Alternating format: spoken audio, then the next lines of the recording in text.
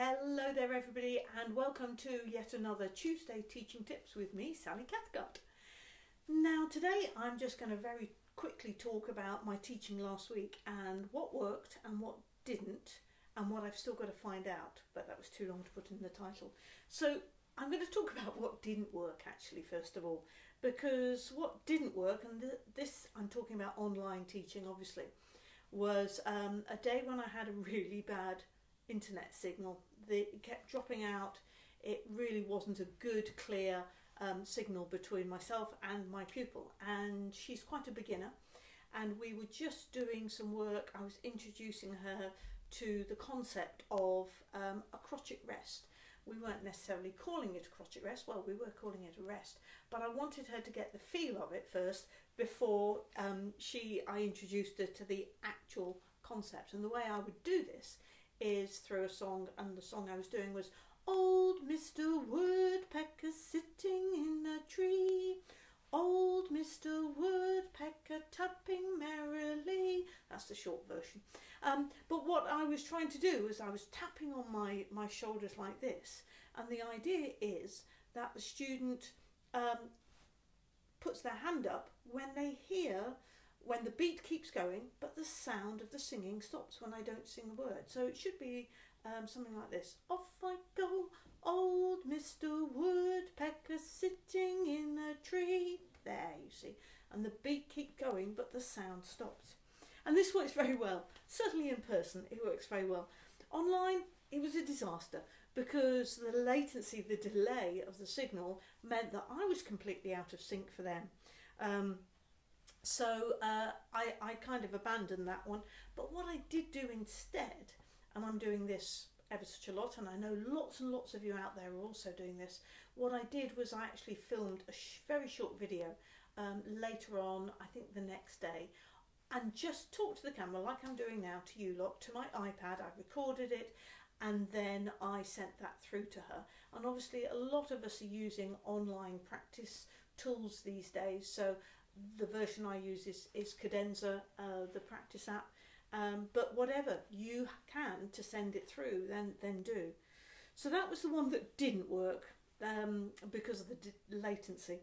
The second one is I'm waiting to see whether it's worked or not, because it was really exciting. I've taught legato pedal via videos, and now I've done this before lockdown, but actually I did get to teach the actual physical sense of pedaling in the lesson itself, and then I did a backup video for everybody so that they, for the pupils, so they could go home, watch it again and work through it again. So today, or last week, I just sent through the video, and that was part of their homework, was to watch me as I explain the different points. And actually what was really lovely is I was able to have multiple videos so they could watch the dampers and the hammers as well as my foot. So I had a pedal cam, which felt really good. So I'll let you know about how successful that was.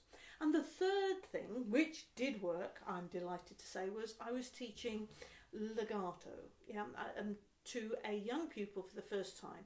So he'd done lots of whole arm work, he'd done lots of finger dropping, and now he was needing to connect together his sounds. So I use, I'm sure you do a lot, your arm piano a lot. So I will use an arm piano, and that's really useful for demonstrating that sense of legato, that sense of connected playing. Only with him, we were doing a piece called Tree Frog, which is in Piano Safari, which some of you might know. So I have my tree frog with his sticky feet, and actually he made a really lovely surface on which to show how to connect with that small little arm bounce, leading us from one back to the other. And he tried, and it was still like that on the piano. And then we demonstrated again, and he did it on his arm, and then he took it onto the piano. Yay, he got legato, which was just wonderful, wonderful. Let's see what happens this week, shall we? So that's what didn't work, what hopefully has worked, and what did work in lessons. And I'm sure you've all got lots of success and disaster stories as well. I know every day is different at the moment, isn't it? And thank you to everybody who's watching. I can see lots of people coming up. I'm just going, hello Keith. Keith is out there. Ruth, hello. And Melanie, welcome. Melanie. And Jane and Denise as well. And Joe and Beverly and Joanna was straight on there as well. So do share in the comments, please, if you've got a particular success story or something that you've been doing in your online lessons that has really worked. And similarly, you know, something that has just not worked at all. I've actually got, I can't really show you, I don't think. I'm trying to work out this afternoon. I'm going to be doing some metrical counting with some pupils for the first time. So I've been thinking, how do I bring that to life as well?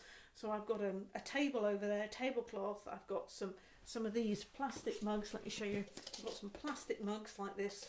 I've got post-it notes on them with the numbers on, and then I've got some rubbers underneath. So we're going to see if I can make that work this afternoon for bringing a bit of metric counting to life, because otherwise I get a bit bored sitting on my piano stool. So thank you all so much for watching, and hope you have a lovely afternoon wherever you are. Take care, stay safe. See you soon. Bye bye.